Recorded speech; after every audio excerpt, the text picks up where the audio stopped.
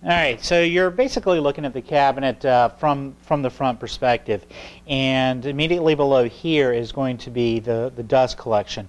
So what I need to do is drill, make an opening here for the table saw. Essentially, the base is going to rest here, and the dust is going to fall, hopefully, to the bottom there.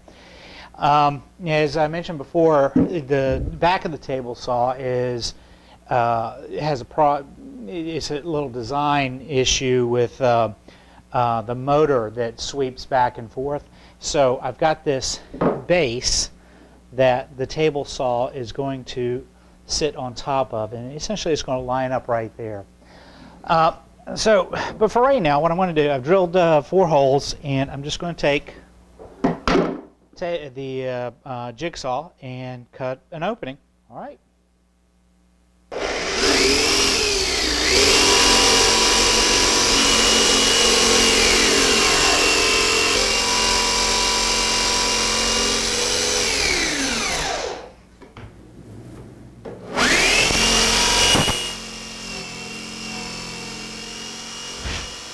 All right, so what I'm doing here is this thing's going to start rattling. All right, so what I'm doing here is this thing's going to start rattling. So I'm just going to put a quick support on there. As soon as I'm sawing it, the board just doesn't go crazy on me. So just some quick hold downs.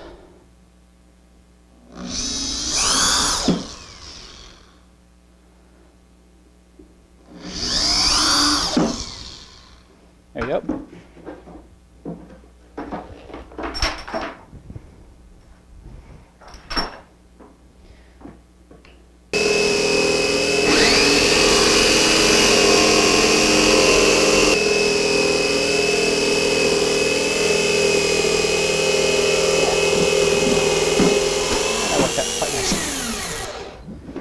Yeah, and that worked out quite nicely.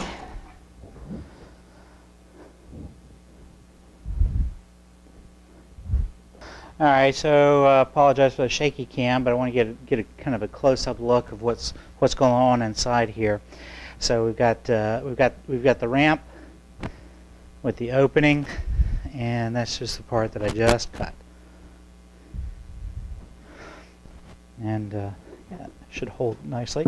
And the sawdust, it falls down to the bottom. Yay, gravity works. Looking at the underside of the table saw, I was able to take it off the base. So here we are. We're looking at the underside of the table saw. I was able to take it off the base, and went ahead and I'm using this as the cabinet itself as a support. So the way the frame attaches, it's got essentially a set of bolts here.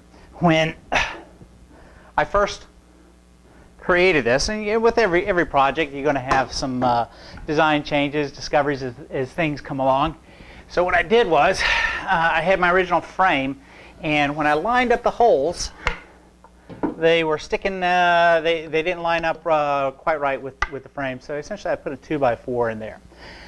So the goal here is going to be to line this on the bottom and draw some marks on the base, and then I'll go ahead and drill some holes and bolt it in from the bottom here. All right, so back from the hardware store. So I've got a little design issue going on. When I measured for the holes in the to fit this, essentially the holes lined up directly over the gap here between the two woods. So, but it's one of those things you just wouldn't know until you took it apart and started playing around with it. I didn't account for these holes being recessed as far as they were. So essentially what I'm going to do is I'm going to drill holes to accommodate so it's in the middle of the wood, and then we'll just fix it for the other one and see how she goes from there. All right.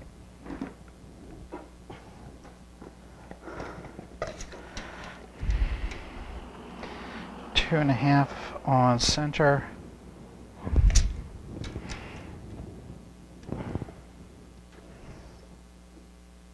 1.5 on center. Tight.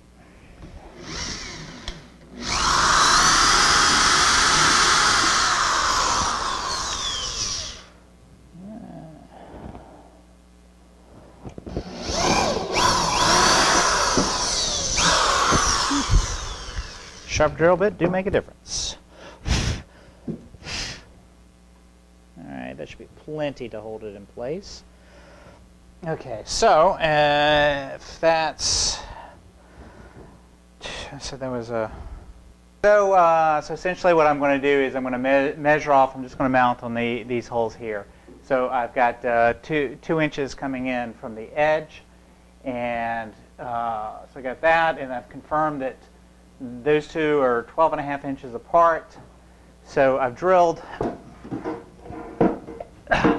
essentially the start holes here that'll support that, and then I'm just going to come down.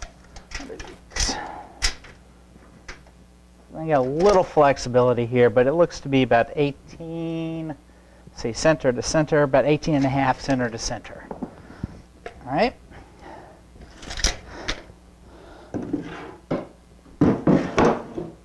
All right, so I said 2 inches in. I've already marked it. Nice little square.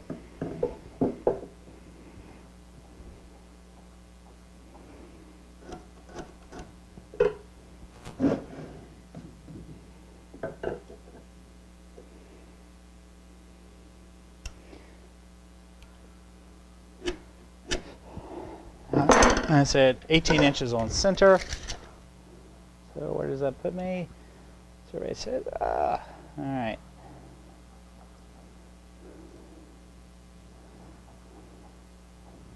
So if I come down 18 inches, what I want to do is line it up just right. Yeah, that has to, even at the bottom edge of that, that has to be 18.5. So, well,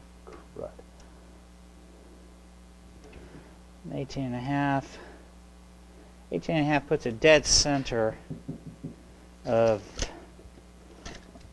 the plywood, but I think that's going to be okay. I'm going to pre-drill it. 2 inches in. And just eyeball it here, dead center. Square I go. Make sure I got that lined up right. That's a little off. Okay. So just go straight down the middle of this. I don't know anything about plywood, so I'm sure that somebody out there is going to be like, no, that's the wrong thing to do.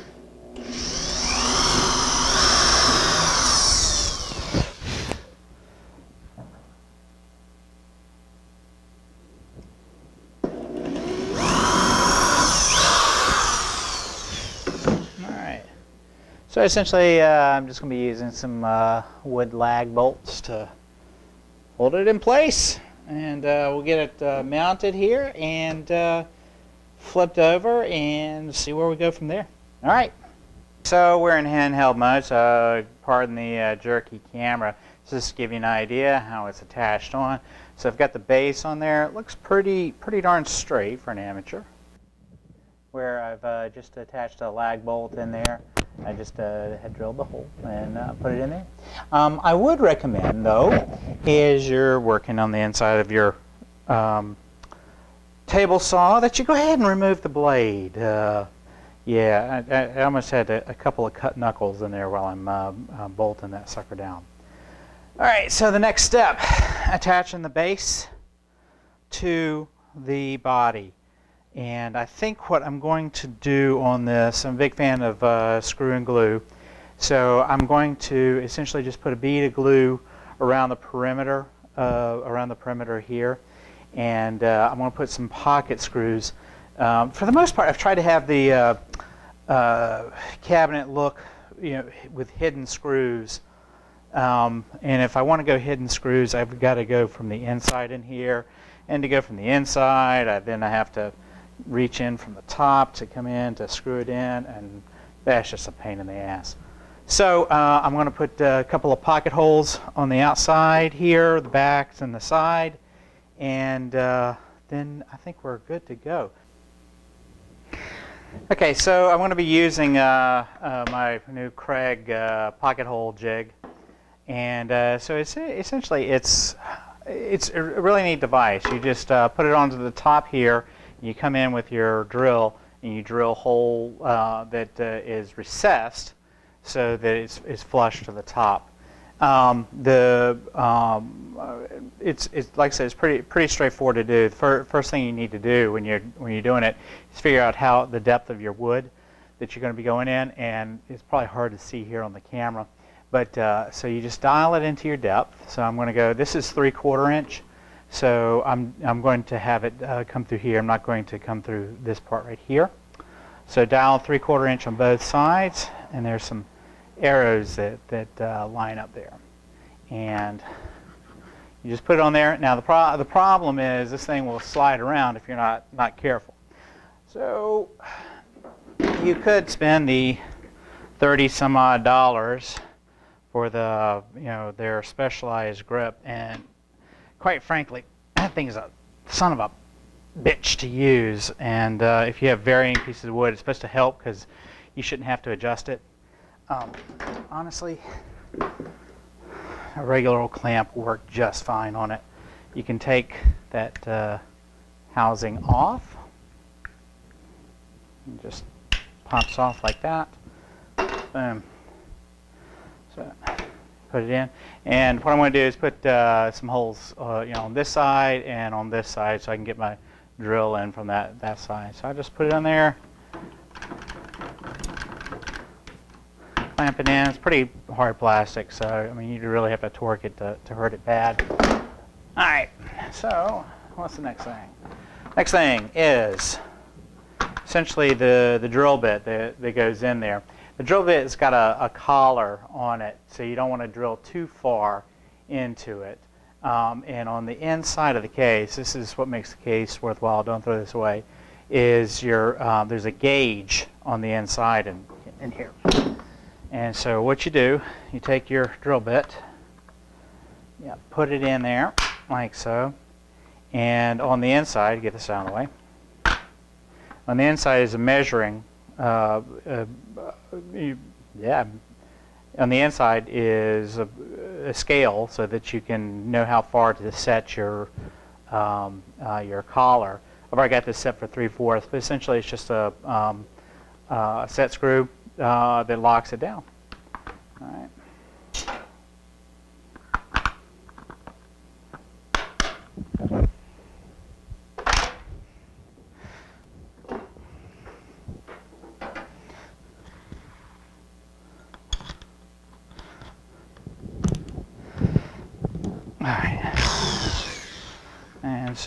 And it comes with 2 holes on the top. You can use either one or both. I don't know what the best suggestion is, but all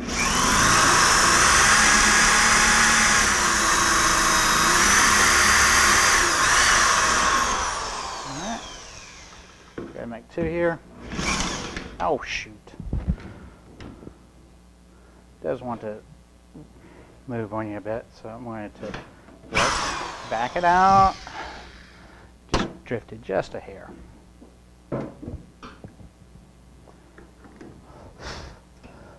So you can see the pocket hole that it makes right there. All right. Yeah. A little tighter this time. Come in. There it goes.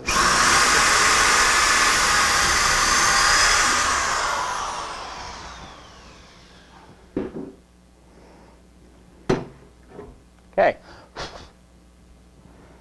On this side. I'll lock it down a little tighter this time.